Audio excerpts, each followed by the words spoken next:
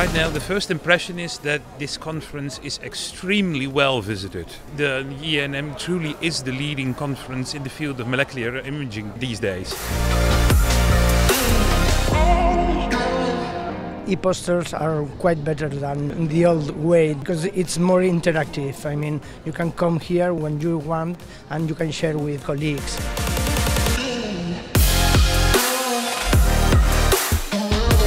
The most important is to enjoy the company of friends and colleagues and comment how they work and what they do in their practice and what their desires are for the future. So the exhibition was really a good example of what the EANM Congress offers to all the community.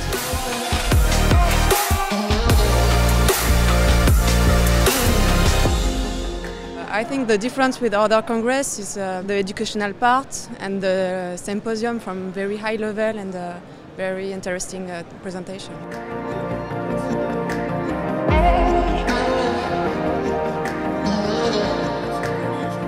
There was a very interesting set of sessions of several specialists from nuclear medicine, radiology, oncology and radiotherapy. Very well put together.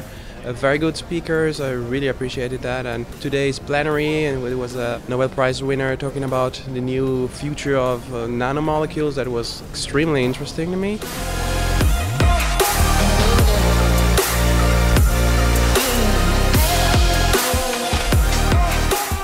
So it's always fascinating and amazing, and the city is beautiful as well. One of the European Association's best qualities is they want to share the knowledge. It's very professional, very innovative, and I would recommend it to everybody.